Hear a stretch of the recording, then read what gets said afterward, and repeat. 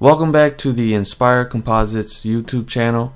What I got for you guys today is I'm doing the second part of how to model a supercar in 20 minutes in Rhino 3D. And I'm continuing from that video because what the model is right now is very basic and is very simple. And that's where we wanted to start. Just a basic, simple design that has generally the lines that we need. And what we're going to do in this video is we're going to define it a little bit more to an intermediate level, not a final level, but an intermediate level. And we're just freestyling. We don't have a design drawn up that we're going to follow, but that's what I'm going to do. I'm going to freestyle a little bit and come up with something that maybe looks okay, maybe it might be ugly, I don't know. Add on 20 minutes and we're going to call this how to model a supercar in 40 minutes. And maybe I might do part 3 and call it how to model a car in 60 minutes. Makes sense. Let's delete some of the surfaces. Let's work with the roof that we have right now. And let's reshape the roof just a little bit.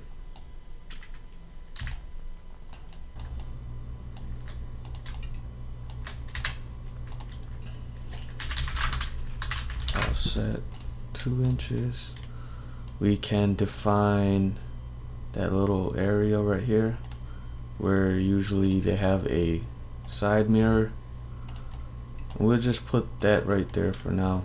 We can also define where the rear edge of your door is. Okay, that works for us. Let's actually give it some wheel wells. It needs wheel wells. Or it doesn't have a lip on there. Let's give it a lip.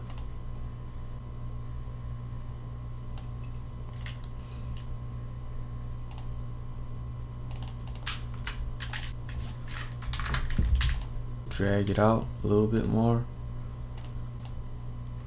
Okay, just drag it out a little bit like that. And we're gonna offset it 1.15 inches. That'll give us a good enough lip.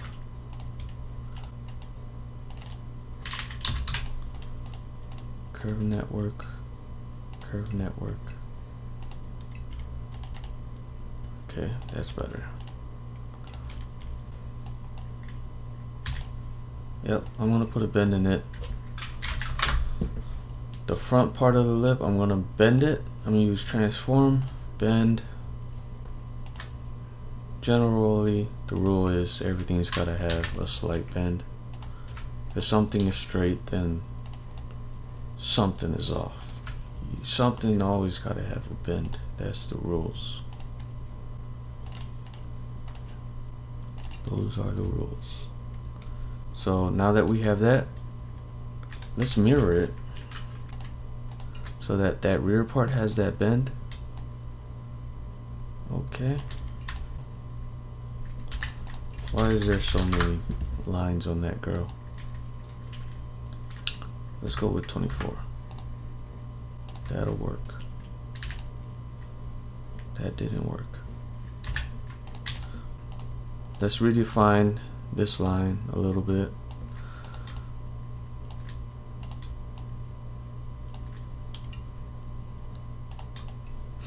Let's make it more straight. Less curvy, more straight.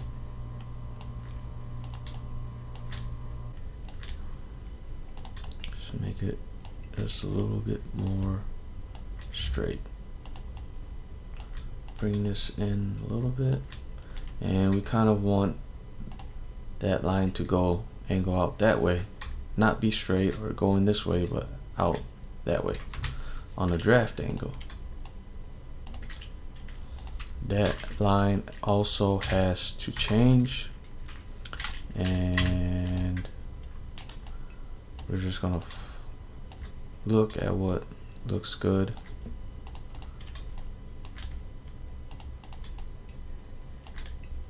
What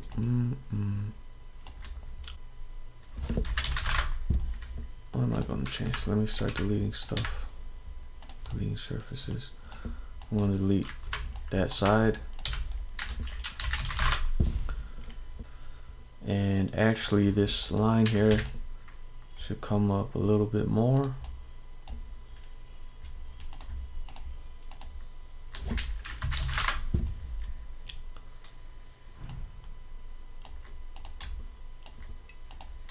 We're going to take this line and bring it down this way.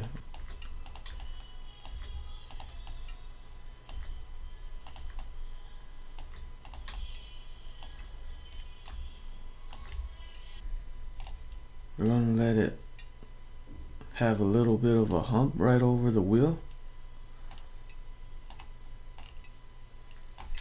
Let's bring this wheel well arc, the top of the fender line, in a little bit. It's too far out.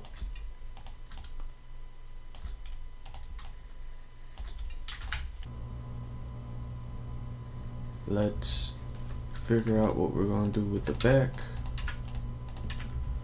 Let's not delete that, I needed that.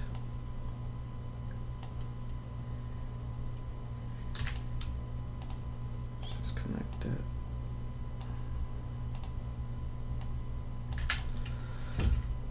Okay.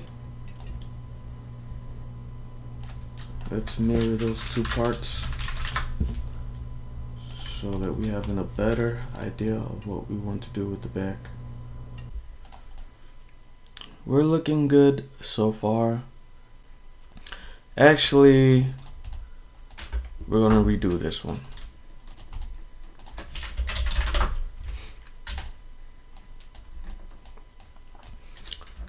We're gonna take that too, and we're gonna bring it a little bit lower.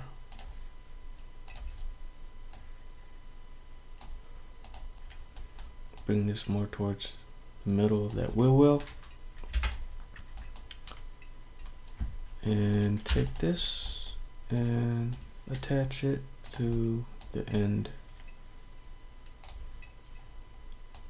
of those two lines. We're gonna mirror that one again. And then let's attach this line, because this line should run all the way to the back. We're going to join those two, and this line should have a slight hump in it to match the wheel well. Okay. Okay. Okay. Bring this down just a little bit. Let's take this line and attach it somewhere right there. Let's delete this. Reattach our lines to our wheel well flange, our wheel well edge. Do the same thing over here. Same thing over here. Okay. Let's bring it in. From that side, I don't want it to look like that. I want it to be more like that. We'll bring it out a little bit. And so our new edge is going to be right there.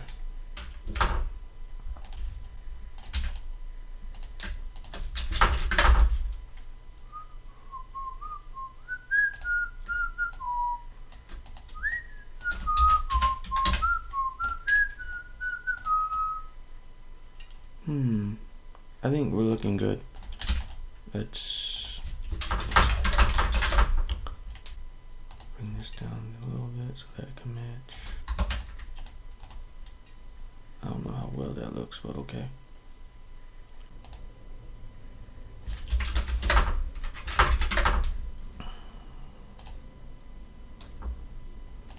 Just make that line there for now.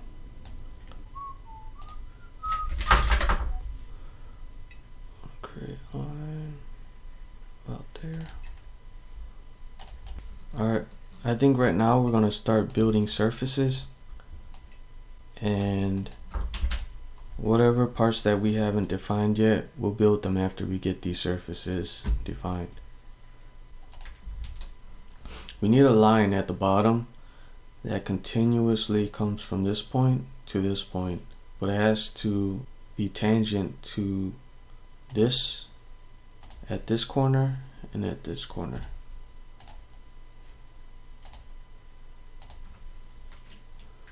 Let's get where it's perp, and then that, and then we'll adjust it.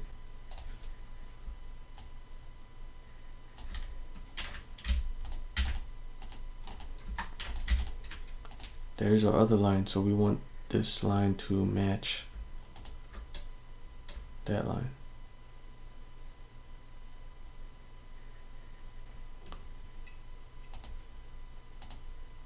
Touch that right there, touch that right there, touch that right there, touch that right there, touch that right there, and touch that right there.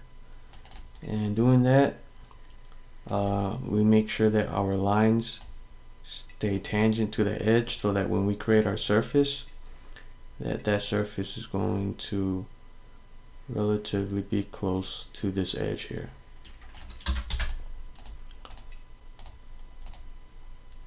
Hopefully it works out pretty well. If it doesn't, we're screwed. Okay, and then let's just split it and see what we got.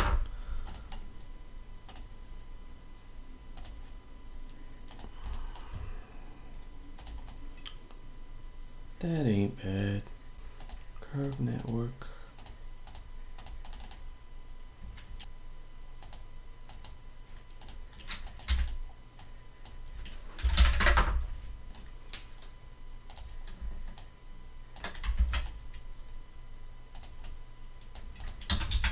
Curve network. Curve network.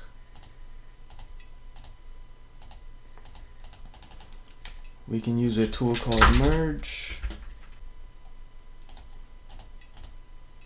We got one from that. We can also this surface and merge with that as well. Let's build up this part.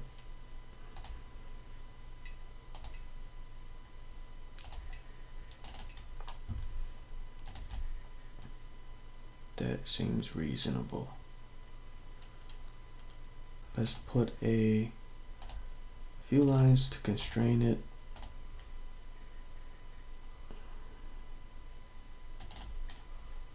Okay.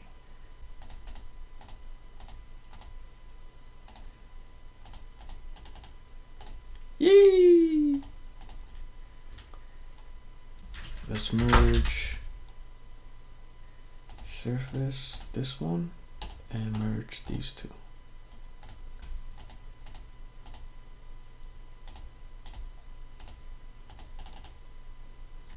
We'll work with that. Let's just make this piece. Again, this piece is very basic, but we can add detail later.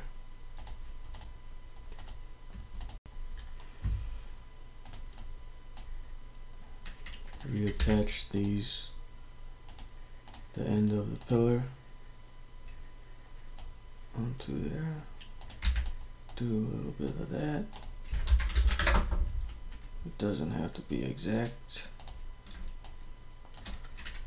And when we get these on, we're going to make the surface from these lines.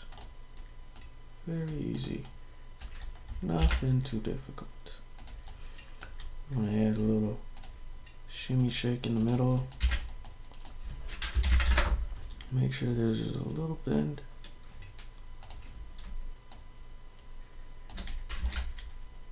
And we're going to make a surface out of that.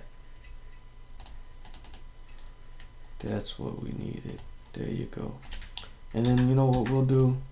We shall make the middle piece, and to do that we gotta get a curve in the middle. Make sure it has a little bend.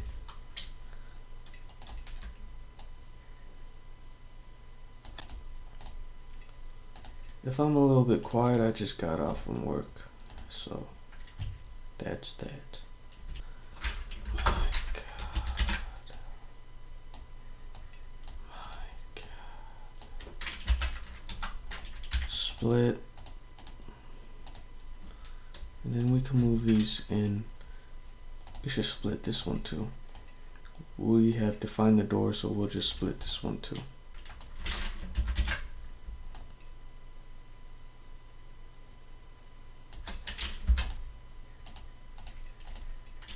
Split, select our lines, and we have our glass. 1, 2, 3. Move it in about 0.75 inches. That'll do us fine. Does that look a little bit weird? Yeah, but we're not going for finished products. Let's go ahead and mirror this window assembly that we drew up. Not quite sure if that's the middle, but okay. And we're going to connect a new line from the ends of the pillar. Then we'll make the middle surface. And we have the top end of the rear done. Let's do the roof. Let's reconnect our initial line. We're going to move it, we're going to connect it to the new A pillar that we did. Oops, oopsies. Things start lagging. Alright.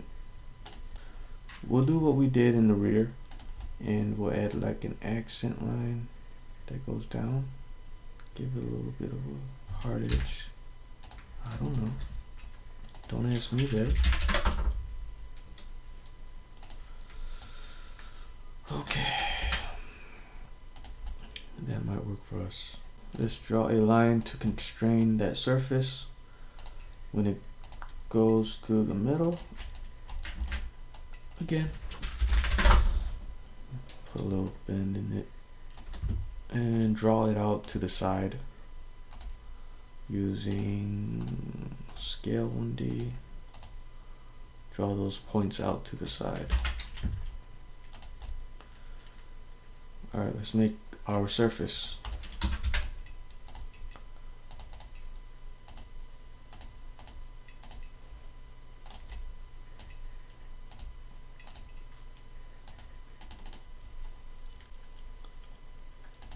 That looks pretty good. Let's go ahead, make our hood.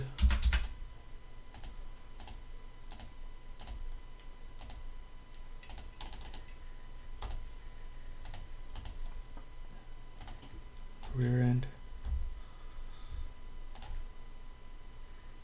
Right at this spot. Make it perfect.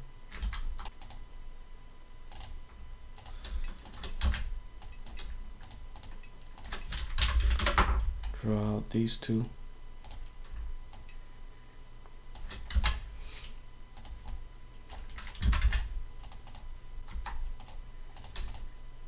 Real simple. We'll draw a profile cutout for the rear. We could take that. We can move it in a little bit. 2 inches. Let's just cut out a grill.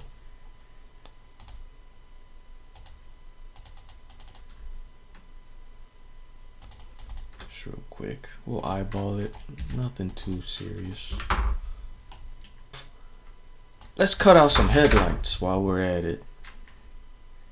We're gonna cut out headlights. Cars gotta have headlights, right?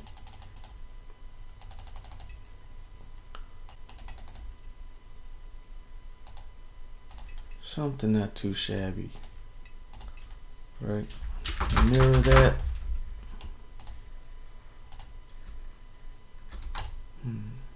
Where's the middle? Okay.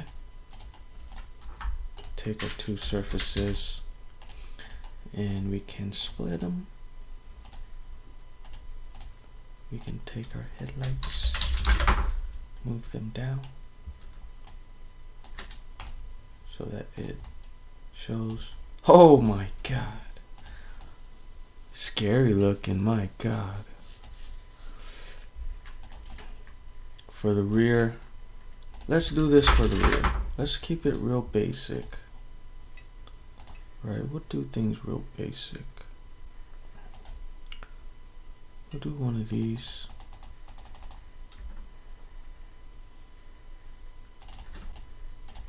Split that surface. Oh, wait, we're not done yet. Let's give it some tail lights. And make sure we give it something funky. No. Yeah.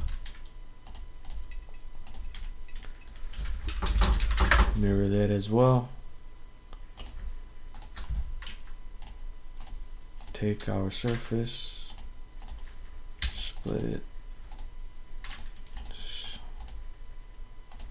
split, okay. We could bring that in.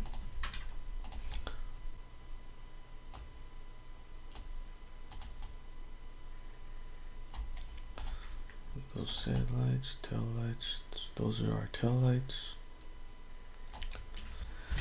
Let's create the upper windshield edge.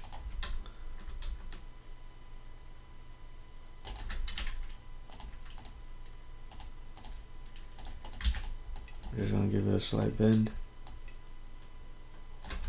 And then we're going to split it.